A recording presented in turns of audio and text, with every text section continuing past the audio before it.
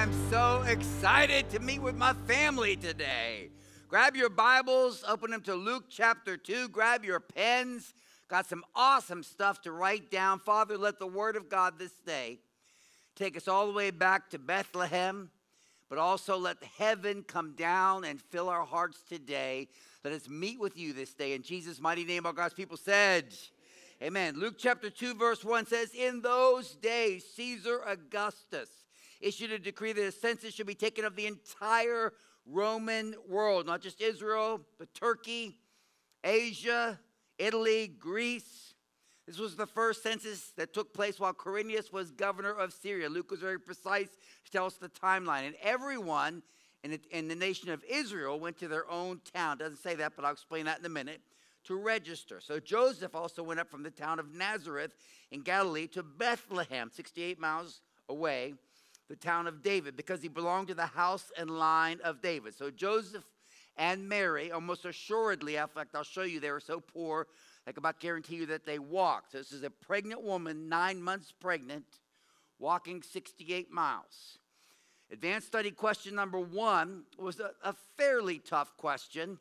It was that Israel was the only Roman territory where people were required to travel to the city of their ancestors to register instead of registering in the town where they lived. The Romans were very pragmatic people. So in Greece and in Turkey and Asia and Italy, they would just say, register right here where you live. And only in Israel, and the question was, what was King Herod's strategy in making this one change in the way the census was collected?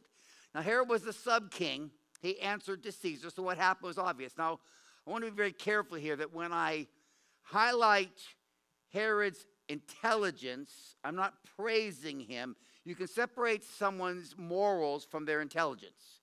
Hitler was one of the most evil people who ever lived, but Hitler was a brilliant strategist. You understand that I'm not admiring the man. I'm simply acknowledging he was a brilliant strategist.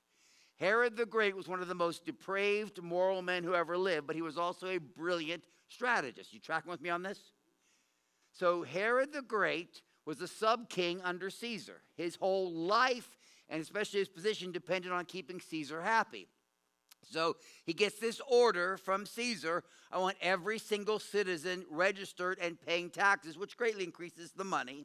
And Herod knows the Jews are famous, that they hate the Romans, they hate taxes, and they're famous for rebelling.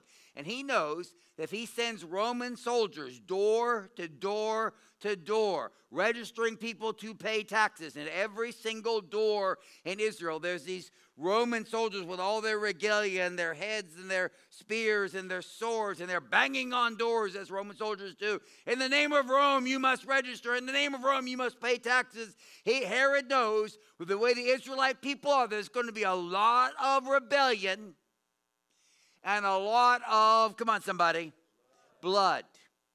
And that's going to cause a lot of trouble for Herod. So being a brilliant tactician, he says to the Romans, he says, listen, I want to make one small administrative change in the way we do the census in our country. As an expert, he comes up with this fascinating solution. Rather than register them where they live, let's order all the Jews to be registered according to their lineage. This does two things. First of all, for Jews, a registration according to lineage was the highest honor that could happen in your entire lifetime.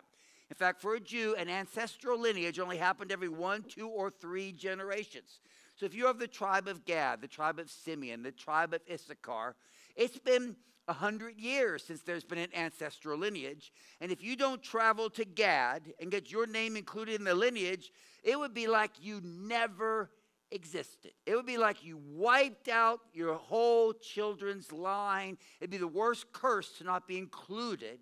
And not only that, but just the actual gathering together would be like the ultimate family reunion. Maybe you haven't lived in the territory of the other Gadites in 100 years, but for this one time, all the Gadites and all the Simeonites are going to gather together, and the smaller tribes would gather in one place. The big tribes, Issachar and Judah, they would gather by clans because they're so big.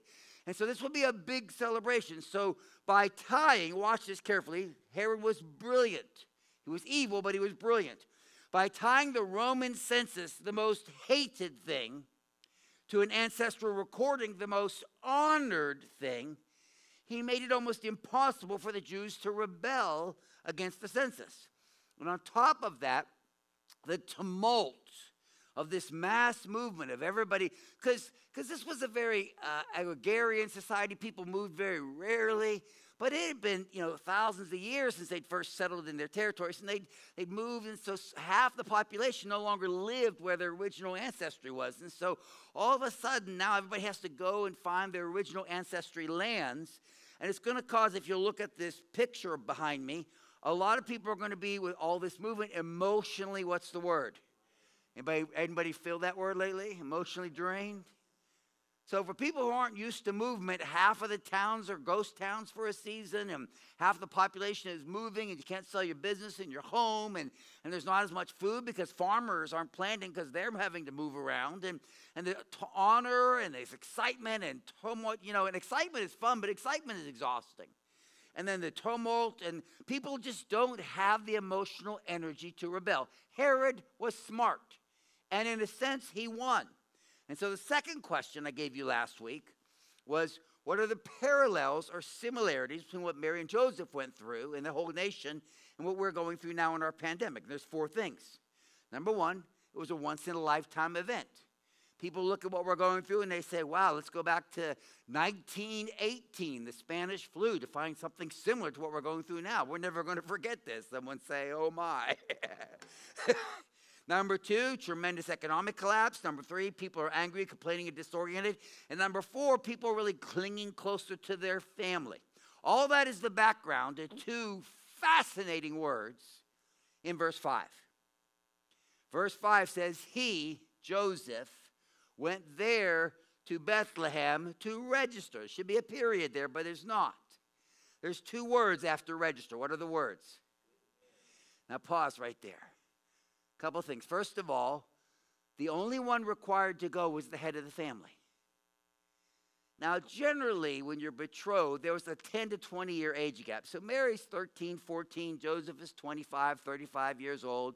They probably barely knew each other. And it just wouldn't make sense for this 14-year-old, 9-month pregnant girl who you hardly know. Leave her with mama. Leave her with the midwives. She can barely walk. She's kind of waddling around. Why take her with you? And so what we have here is a picture, and then a pull back behind the curtain in another picture, which is what the kingdom of God is all about. So in front of the curtain, you see evil winning.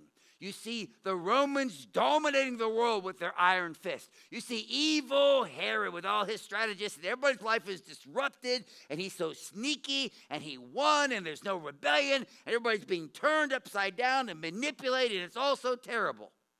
Then you pull back behind the curtain, and you see this little couple, Joseph and Mary, this innocuous, unknown little country hick couple way up there in North Nazareth.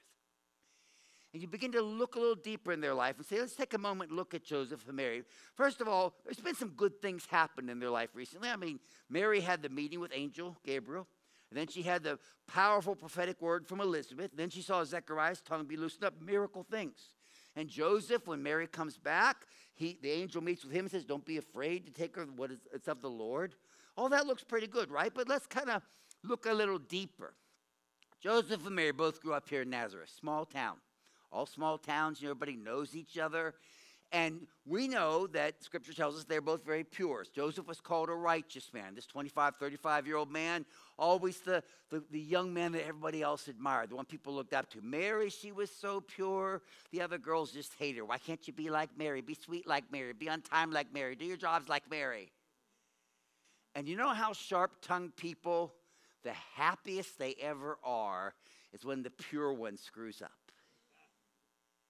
So pure little perfect Mary goes off to visit her cousin Elizabeth and comes back with a bump in her belly. Are they sad? They're happier than they've ever been. Oh, look at little Mary. Pure little Mary. You and Joseph played around a little bit before you, or was it even Joseph's baby? Oh, sweet Mary ain't so pure anymore. And their home, which used to be such a pleasant refuge, has become a place of razor blade tongues. So Joseph could go, or he could take Mary with him. Now, there's another reason you might take Mary with him, and I have to say this out loud because this is a fact, but it's a fact that just pains me so much. It's good for us to remember history. women were forbidden to read the Torah. Doesn't that just break your heart? Let's don't ever forget that the first curse in the Bible, Genesis 3:16, was that because of the fall of Adam and Eve, men became bullies. They became dominant, evil suppressors of women. And so that's a curse that Christ has broken. Someone say amen. But Mary would have been forbidden to ever read a Torah. So as Joseph said, look, I'm going to take you with me. And they're traveling along the road. One thing Mary would not have known was that there's a promise in Micah 5:2 that every Jewish man would have known, because Joseph would have read the Torah. In fact, you find out later in Matthew when Herod asked, where is the Messiah to be born? Every Jewish man knew that Micah 5:2 said the Messiah must be born in Bethlehem. And Joseph knew that. So as they're traveling along the road, Joseph and Mary are starting to get to know each other. And Joseph gets to tell Mary, Mary, you know, it looks like the whole world's in turmoil. It looks like the Romans are winning. It looks like Herod has pulled a one-up on us. But do you know what? While all the world is torn asunder, God has a secret plan. And there's been a prophecy around for hundreds of years, Mary, that the Messiah, your child, my stepson, must be born in Bethlehem. And God did all of this just so we could travel to Bethlehem. The third thing that happened was this. Not only did God cause the whole world to be in turmoil so this couple would travel to Bethlehem, not only did he get them out of a razor blade tongue situation, but there's most likely they hardly knew each other. And this may be a small point, but in some ways it's a small point which becomes the biggest point. They were in a place of, listen, that's not the best start to a marriage, that you don't know each other and you find out your 20 years younger betrothed is pregnant by God. And an angel tells you you must marry her and you hardly know her. And how kind is it of God that God got them away from sharp tongues, sent them to a place where no one knew them, and gave them a journey. Listen, you're walking 9 months pregnant. You're only coming 5-10 miles a day. That they had a time to bond, a time to get to know each other, and God cared that they become not just married, but they become friends. Someone say amen. That is the picture behind the curtain. You know, the pandemic's horrible. The pandemic's ugly. The pandemic's been a mess. But do you know that I've had over 30 times that Beth and I have counted that people have come up to either Beth and I in the last 6 months in this church, and the few times we've had service, 2 to 3 times every time we've had service during the week they've come, we've gotten emails. But when they come up to me personally, it's so funny because I'm wearing my mask, they wear theirs, but they have to get real close, and they say, can I tell you a secret? And they always whisper, and they say, I don't know if it's okay for me to say this. And I say, it's okay. I always know what they're going to say. They say, I don't want anyone else to hear this, but I got to tell you, this pandemic has been the best thing that ever happened in my life. And they tell me these things that are just, I had one lady last month that said to me, she said, this one was precious. I mean, people, best jobs, best family situations, marriages restored. I had one lady, she said, I'm a single mom and my son is 17. She said, in the past 5 years, I don't think I've had 10 good conversations with my son. She said, and then she started crying. She said, we have 10 great conversations a week, every week. She said, my son has become my best friend. She said, I get out of bed every day and I drop to my knees and I thank God for this pandemic. She said, I don't know if I'm allowed to say that. I said, you're allowed to say that, sister. God caused the whole world to be in a pandemic so you and your son could be restored. So you see, so many times the world's in turmoil, and behind the curtain, God has these secret plans. He went there with Mary, who was pledged to be married to him, who was expecting a child. While they were there, now, let's say we read the Bible as if it was just straight word with no filtering. You with me on that? Okay, let's do that. While they were there, the time came for the baby to be born, and she gave birth to her firstborn son. She wrapped him in cloths and placed him in a manger because there was no guest available for them. Question number 3. Why did Mary wrap the baby in cloths? The actual Greek word is strips of cloth. And why did she place him in a manger? Now, there is a separate Greek word for a blanket, because some people, which is rather offensive to me, they take this and go, oh, that just means they swaddled them. Every woman knows if you have a choice to swaddle a child with 1-inch strips or the choice to swaddle a child with a blanket, you swaddle a child with a blanket, okay? So what happens here when we quit sterilizing the scriptures is this. They were in Bethlehem. Bethlehem because it's the city of David. Now, of all the cities that are going to be crowded, David's going to have a lot of ancestors, right? 20, 30,000 people are going to be related to David. So Bethlehem, which used to be a town of what, 150, 200, has gone in 6 months from a town of 150 to 200 to 20 to 30,000 people. So they have found a place in a barn or a cave where animals are kept. Question number one, is there any hay left? There isn't any hay for 10 miles. Question number two, how long has it been since this barn or cave has been cleaned? Normally, in a normal day, how much manure is on the ground? 1 to 2 inches. That's a normal barn. In this barn, which normally has 3 to 5 animals, now has 40 to 50 animals. How much manure is on the ground? 1 to 2 feet. And there's not a drop of hay within miles. And yet this is the only private and or sheltered place. And so she lays down and pushes the manure aside and gives birth to a baby. And then she has to clean the afterbirth off with a combination of dirt and manure. You cover away as much of the manure as you can and try to find dirt, which is more sanitary than manure. So she's rubbing dirt to clean the afterbirth off of baby Jesus. And then she has not a shawl. She has not a blanket. She has one piece of cloth to her name. She must maintain modesty. So she reaches down to this one strip of cloth that she owns, and she tears off small strips. Because she can't stand the thought of nothing. So she has 2 or 3 strips, 1 inch wide, 12 inches long, and she wraps them. Don't forget that this was so unusual for a baby to be wrapped in strips, not a blanket, and to be placed in a feeding trough, that the angel said to the shepherds, you're going to see something you've never seen before. A family who can't afford a blanket and who put their baby in a feeding trough, that's how you recognize the Messiah. We sterilize things, don't we? And then she has this baby and she wraps him in strips, covered in blood and afterbirth and dirt. She can't stand the thought of laying him in the manure. So she finds the only thing that's off the ground, and that is the feeding trough. So she sticks him in the feeding trough. Did I twist the scripture at all? That's what it says. That is how God sent his son in the earth. A picture of he who came to bear our sins.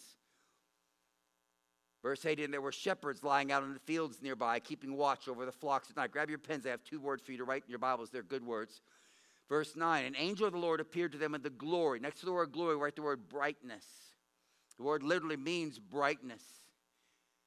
You know, the heavens opened up, and if they weren't given supernatural eyes, it could have blinded them. The brightness of the Lord shone around them, and they were terrified. But the angel said to them, do not be afraid. I bring you good news that will cause great joy for all the people. Today in the town of David, a Savior has been born to you. He is the Messiah, the Lord. This will be a sign to you. You'll see something you've never seen before in your life. A family who can't afford a blanket for their child and putting their baby in a feeding trough. Verse 13, suddenly, grab your pens. This is a really important one. Circle in your Bibles a great company, where it says a great company of the heavenly hosts. And instead of great company in your Bibles, y'all going, why didn't I bring my Bible today, aren't you? Good, I hope you feel that way. You'll bring it next time. Next to great company, write the word fullness.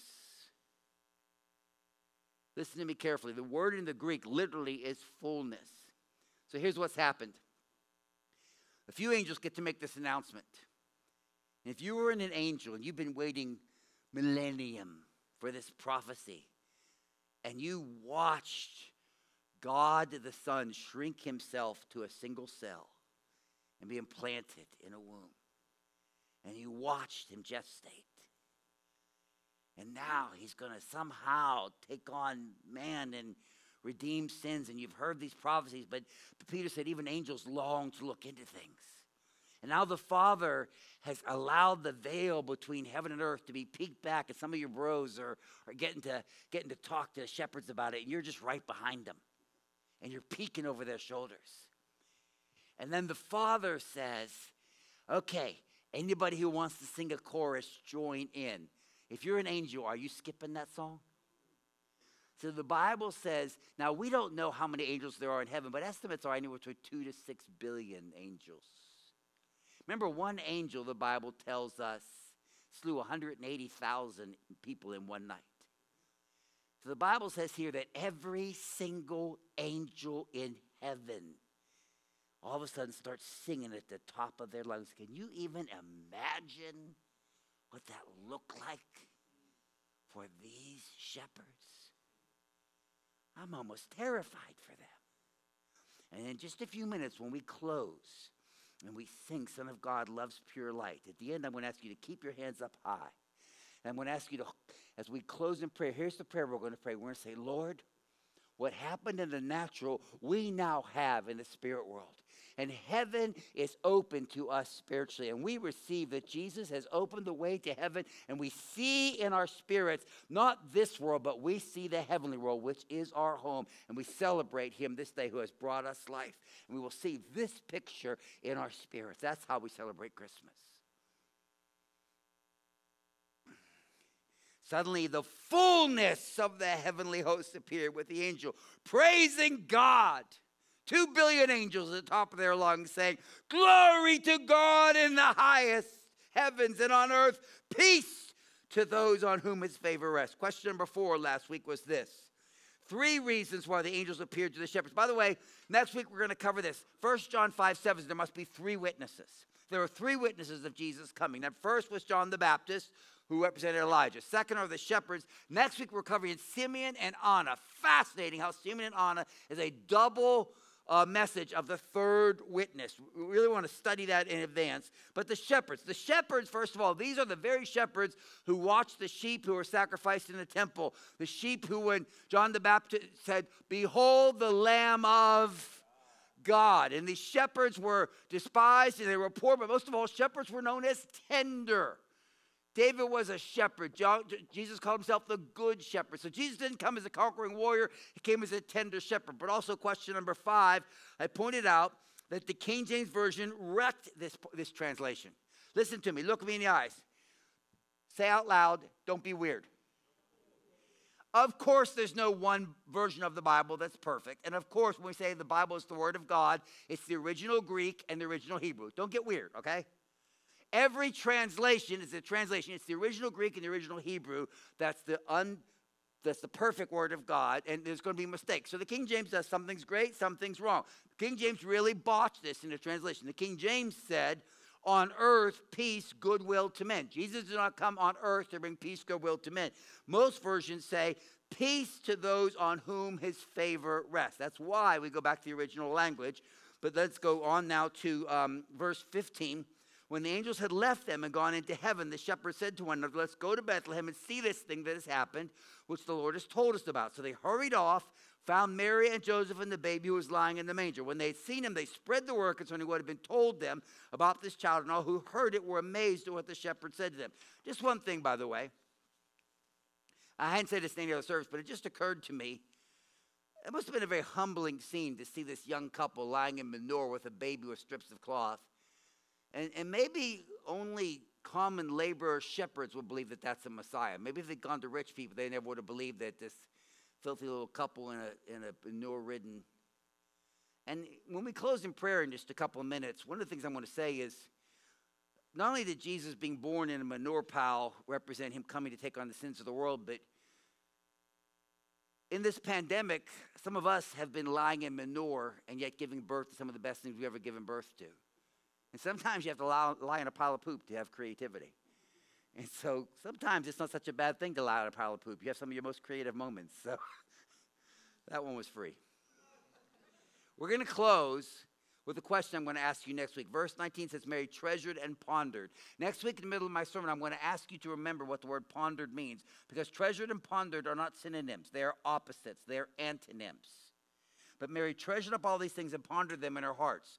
The shepherds returned, glorifying and praising God for all the things they had seen and heard, which were just as they had told them. Treasured is a positive word. It means that everything that happened to Mary, she valued, she gave great weight. She honored God and committed all her heart to God. Pondered, if you have your Bibles, literally means clashed. The word means to battle. It's translated battle, if you want to jot that down in your Bibles. So what it means is, and this is so important for people who don't know kingdom of God, loving Jesus people. They don't understand there's so many times with all of our heart we treasure and follow God, but our head is splitting apart like we have a migraine and there's a battle in our head. Somebody say amen. And it's good to know that for Mary, she's sitting there saying, I love you, I'm your child, I follow you, but I don't understand why I'm lying in a manure pile. And then next week when we cover when Simeon comes to her and says, a sword's going to pierce your soul, a sword's going to pierce your son's soul, and everybody's going to hate him. How anybody want that prophecy over your child at baby dedication? So Mary followed God with all of her heart, but some things confused her and made her head hurt. You know, I have so many pastors that they're so concerned about their people, and I got to be honest with you, I haven't been concerned about y'all at all. I know. I've sat with y'all through so many battles, and I've seen y'all so many times where your head was splitting apart, but your heart was all out for the Lord. And I know you're warriors. I know that you fought many powerful battles and won. And I haven't said this to the other pastors. I said it to Beth. I said, pandemic, schmandemic. Our people have fought much tougher battles in the pandemic. And I know they're going to beat this battle because they have beaten bigger battles. Someone say amen.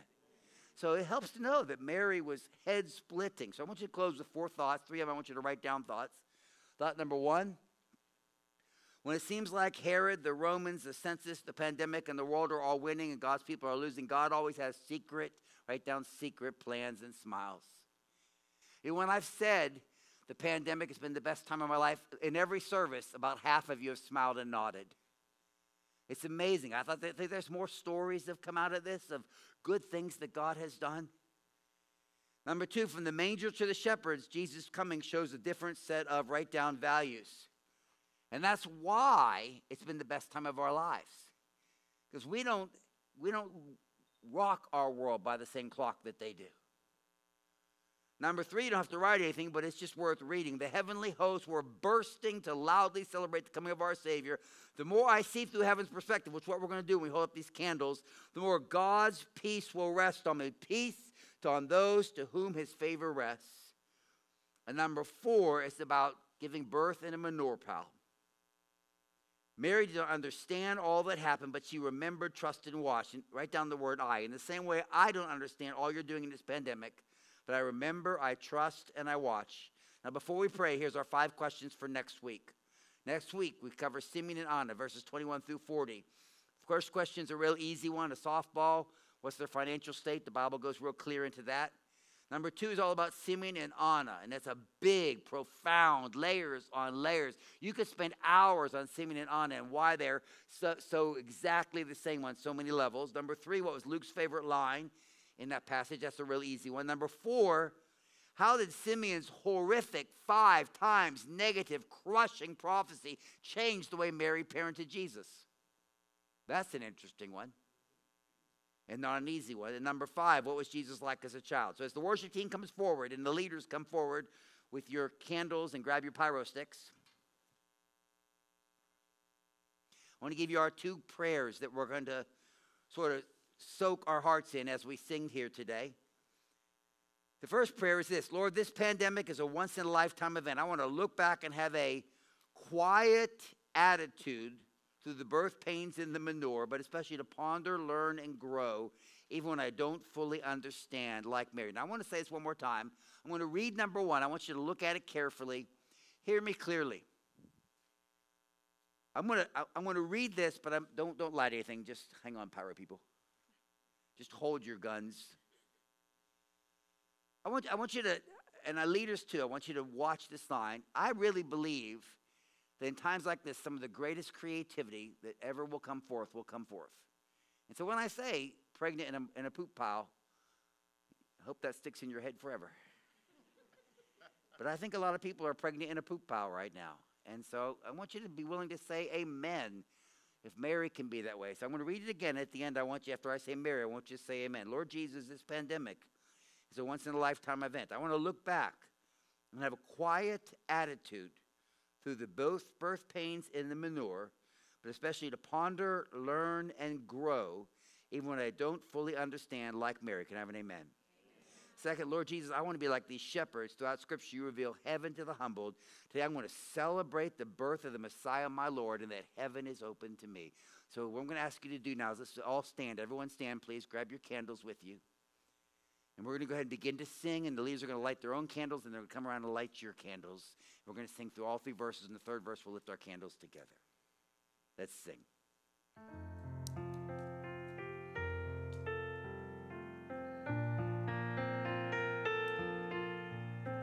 Silent night, holy night, all is calm, all is bright, round yon virgin mother and child.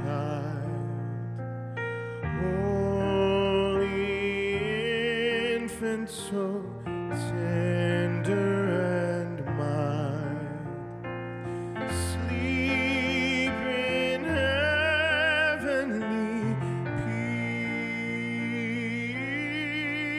peace, sleep in heavenly peace. Silent night, holy night, shepherds quake at the sight, glory stream from heaven afar, heavenly hosts sing hallelujah. Christ the Savior is born. Christ the Savior is born. Silent night, Now lift them high. Lift them way high.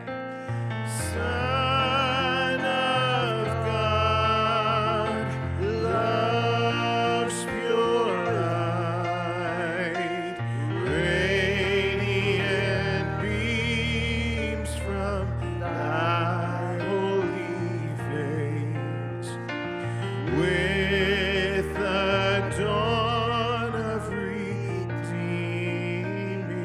grace.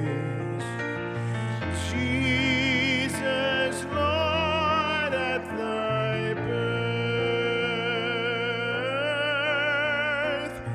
Jesus, Lord, at thy birth. Keep your arms up if you would. Lord Jesus, as the shepherds with their visible eyes saw heaven, so with our spiritual eyes, we see heaven opened up. We live only for Jesus. He is our life. He has redeemed us. And heaven is open to us. And we set our eyes not on this fallen, broken world, but on heaven that we will eventually experience. So we live this day for you. You live through us. And we celebrate you with all our heart this day. In Jesus' mighty name, amen. Amen. Merry Christmas, everybody. Don't forget to take your candles home.